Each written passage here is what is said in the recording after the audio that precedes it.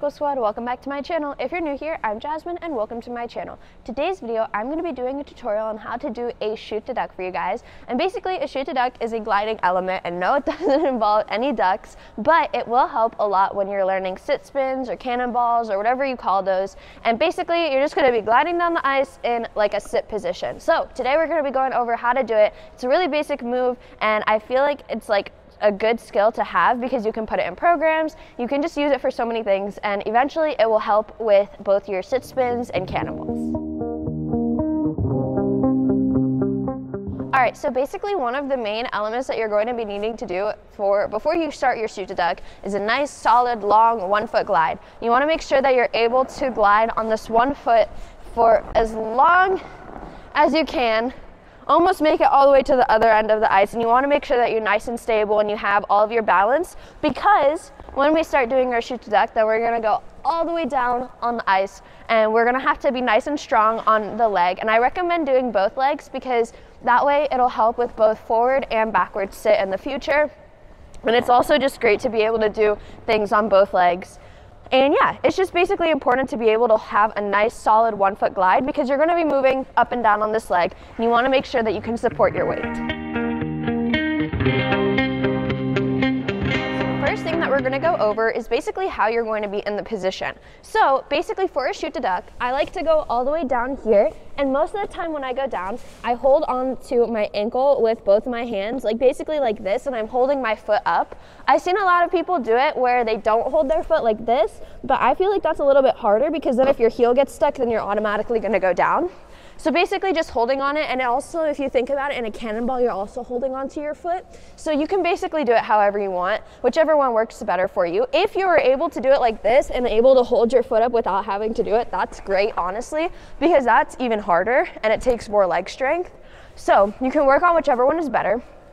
But another thing that, especially when I'm teaching younger kids how to do their shoot to ducks, I've noticed so many kids, they like to go like this, and instead of bending down, they bend forward like this, and this is their shoot to duck position. So basically, you want to make sure that your foot is in front of you. Your back is going to be obviously bent over because you're reaching for your leg, and you're going to be like this. But I've seen so many kids, they're gliding like this in this position, and that's not a shoot to duck. So we want to make sure that when we're doing it, we want to have our back and our chest up, and we're bending at our knee and not like at our hips.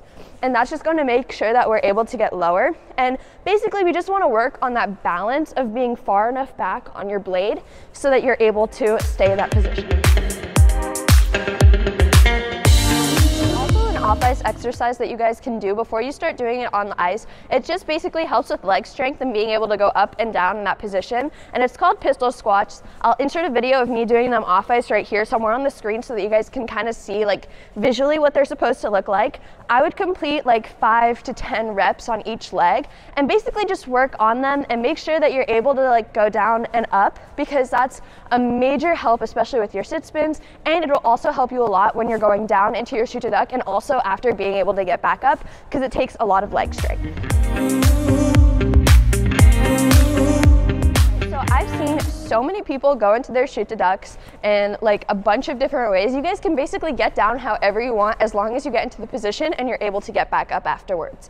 So I'm just going to show you guys the way that I do it, because I personally find this is the easiest one, and this is the one I've been doing since I was like a kid, because we've been doing like, I used to do like shoot to duck exercises all the time, like shoot to duck into spiral and stuff like that, but this is just the one that works best for me. But you guys can also try and come up with your own ways to do it, or if you see anybody trying to do it a different way, then maybe you can try that one and see if it works for you. For me personally, this one is the best one, and I feel like it helps a lot, especially with keeping your leg up and being able to go down all the way. So basically for mine, what I do is I'm going to glide forward. We're just going to start with getting into the position first. So we're going to take a couple of nice slow steps. We're going to go pretty slow. We don't need a lot of speed for this first try. So we're just going to take a couple of strokes. We're going to go forward a little bit. And then what I do is I bring my foot out in front of me and I just grab onto it with both my legs, or both my hands like this kind of, and it's almost in an L position. So my standing leg automatically isn't super straight, so as you can tell I'm kind of bent on it, which is also going to get me a little bit started with going down.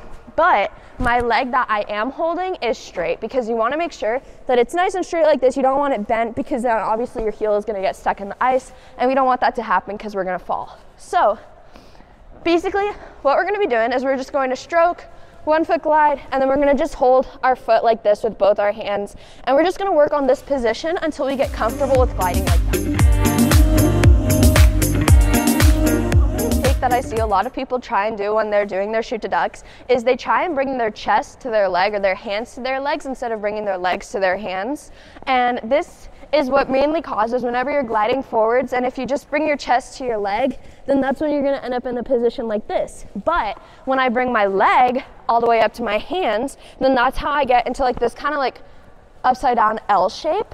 And this is what we want. We don't want to be leaning over, because it's going to be a lot harder to bend down and get into that shoot to duck position. We want to make sure that our upper body is nice and strong and our foot is in front of us so that we can go all the way down.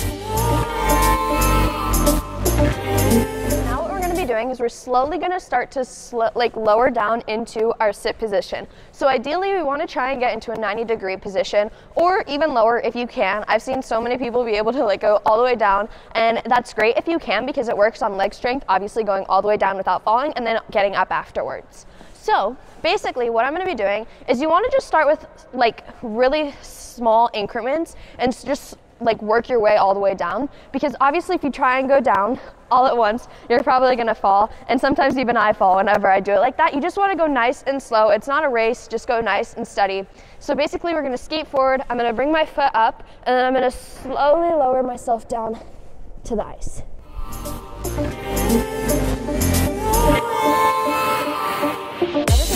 A lot when skaters are first trying to learn their shoot to duck is they can get into this position, but then when they start to lower, again, they just start to bend forwards like this, and they forgot that they have to bend their knee, and it's totally fine, but you just want to make sure that you're actually lowering yourself with your knee and not with your hips. So we don't want to drop our leg. If our leg is up here, we're going to try and keep it in eyesight, and then we're going to slowly start to lower ourselves all the way down, keeping our foot in front of us. We don't want to let it drop at all. So obviously it's okay if you drop it a little bit. Just make sure that you're not really bending yourself over.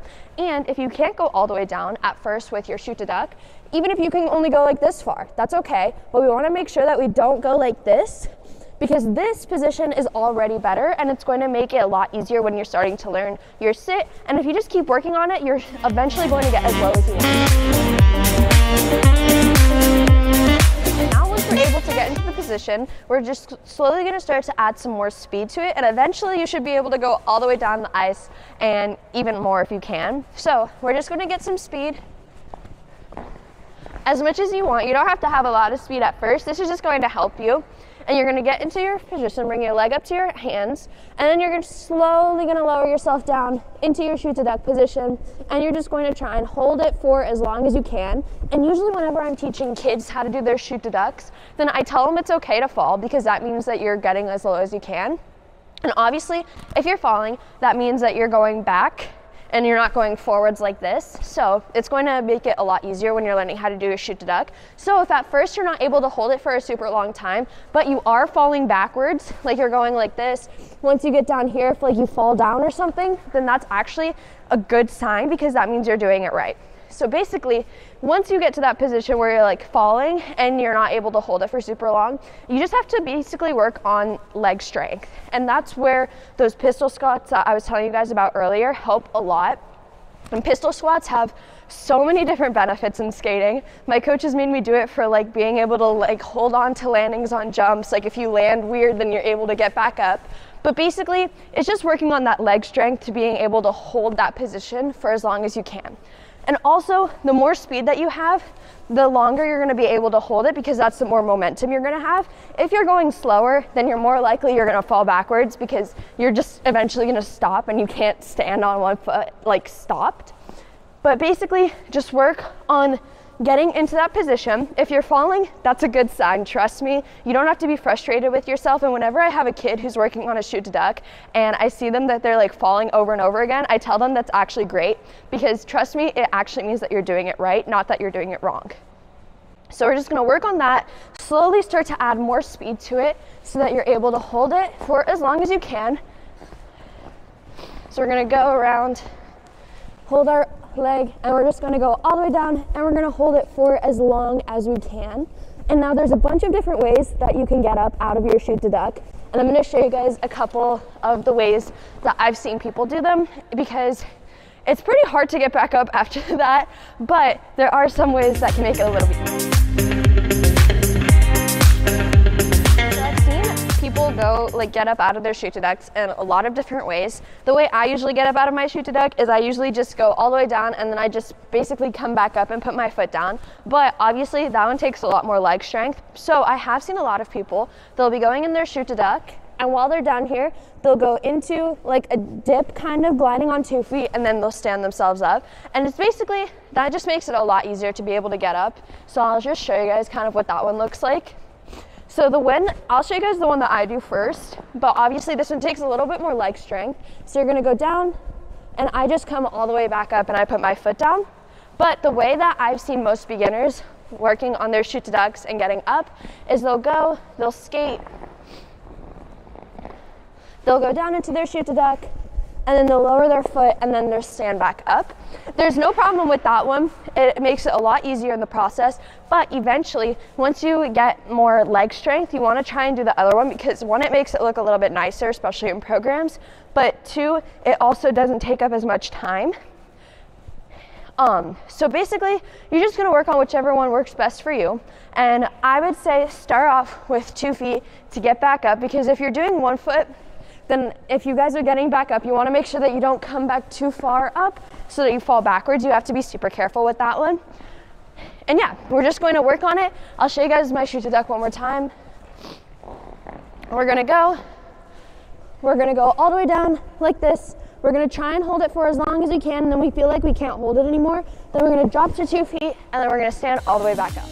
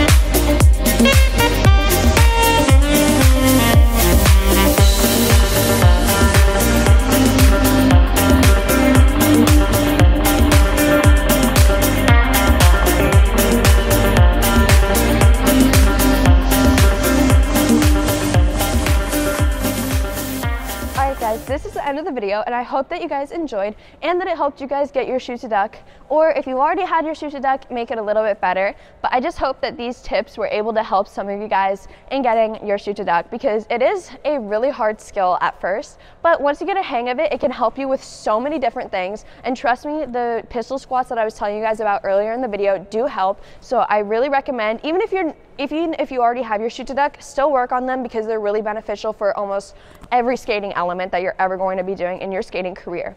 But I hope that you guys enjoyed, and if you guys have any other tutorial ideas that you want me to do, leave those down below in the comments, and I would be happy to make them for you guys. And I will see you guys in my next video. Love you guys. Bye.